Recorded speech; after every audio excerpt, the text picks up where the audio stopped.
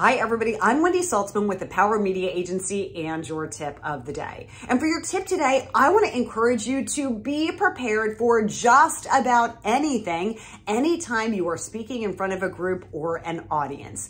I can't tell you how many times I have shown up on location and the technology is different than the location before. Maybe I can't run my slides the way I normally do. There may be issues with audio, or for people who use presenter notes, maybe you can't screen mirror your screen without showing those notes, so perhaps you won't have access to them. Well, that's why when you walk into a place, you want to make sure that you are not relying too much on the technology that you have relied on in the past, and that you know your presentation like the back of your hand so that you can actually continue to speak if there are glitches in the technology. Now, one of the things I would highly recommend is to show up early for any speaking engagements. I usually show up at least an hour to 30 minutes in advance to make sure that I know my technology will work. I prepare at home, checking my technology at home, and then I arrive on site early to make sure that it works.